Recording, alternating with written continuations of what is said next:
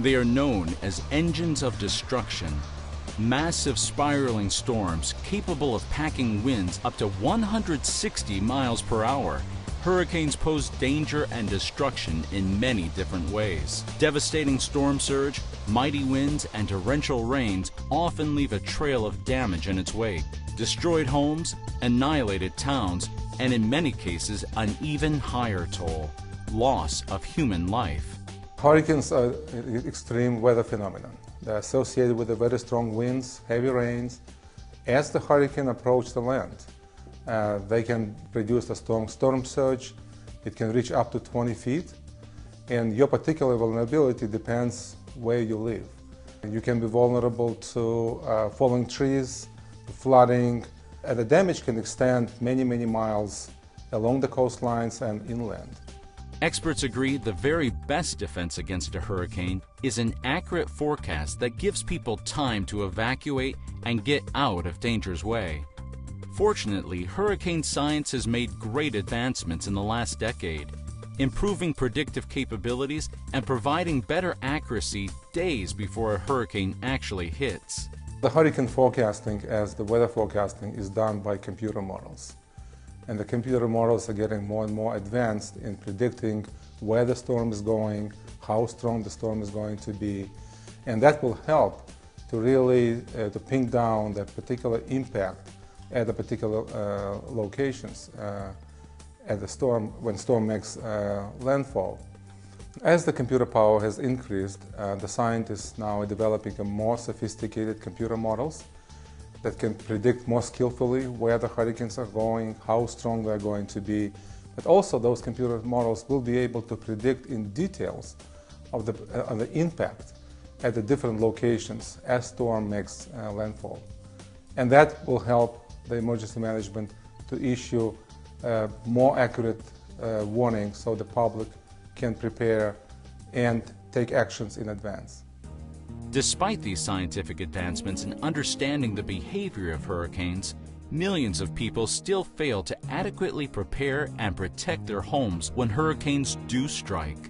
Many feel that the loss of lives due to Hurricane Katrina would have been far less if people had been better educated about the impact hurricanes can have on society. Experts say that when people truly understand the consequences of not evacuating the area, they are better equipped to make sound decisions for their safety.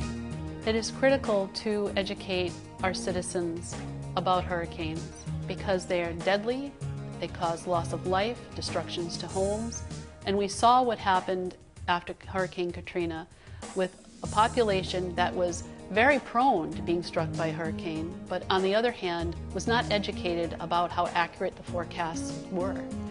If citizens of New Orleans or elsewhere understand how accurate the forecasts currently are and that we're getting better all the time at predicting consequences, and they listen to what those advisories have to say, they can get out of the way and protect their lives and the lives of their families.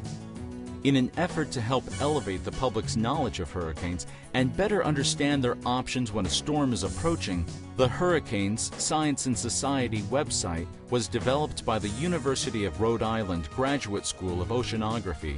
The Graduate School of Oceanography is one of our country's leading institutions to educate the next generation of ocean scientists. And here at the Graduate School of Oceanography, we educate our students about everything from hurricanes to studying how the ocean itself works, the life in the ocean, the processes between the ocean and the atmosphere that affect critical things such as climate change, sea level rise, and so forth. And one really neat thing about this institution is that it has a commitment to getting the results of the research that's conducted here out to the broader community and out to the rest of the world, so that we can create a cadre of literate citizens who are capable of making sound decisions for their everyday life.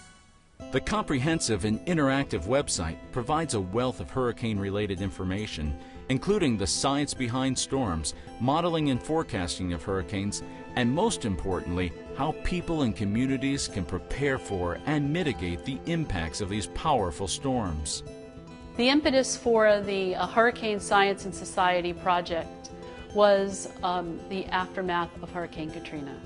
The National Science Foundation funded us, along with our partner at the Louisiana State Museum, to meet a national need to educate our citizens about hurricanes, about how they're forecasted, observed, and more importantly, what to do prior to a hurricane to protect your family and your home.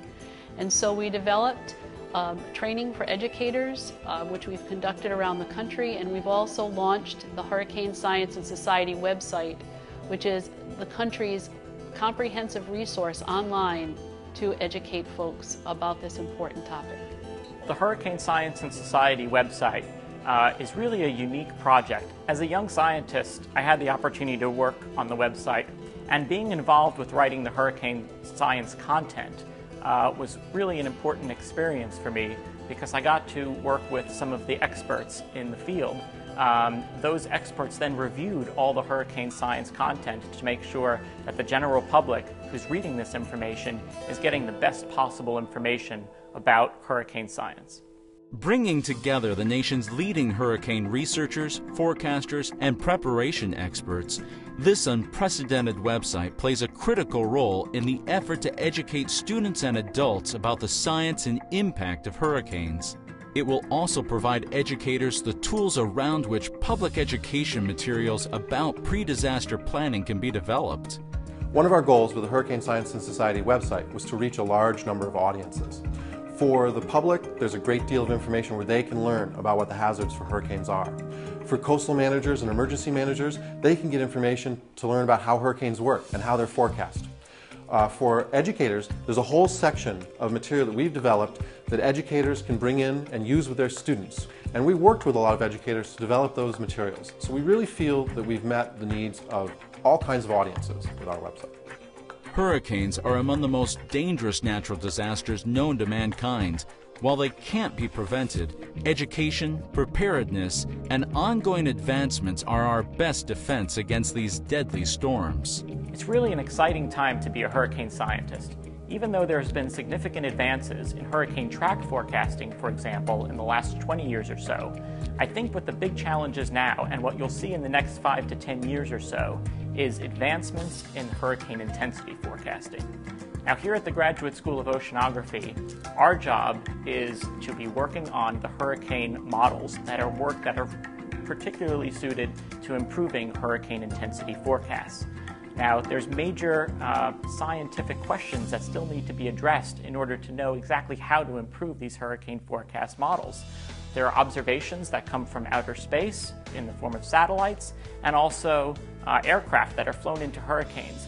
And that information goes directly into these hurricane forecast models to produce the best possible forecast that the general population can then use to make the best decision as to when to evacuate to protect their life and property.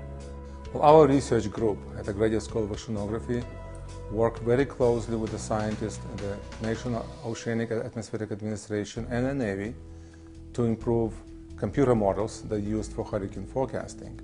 We have just received 2 research grants that are focusing on improving our understanding and the modeling of the interaction between hurricanes and the ocean.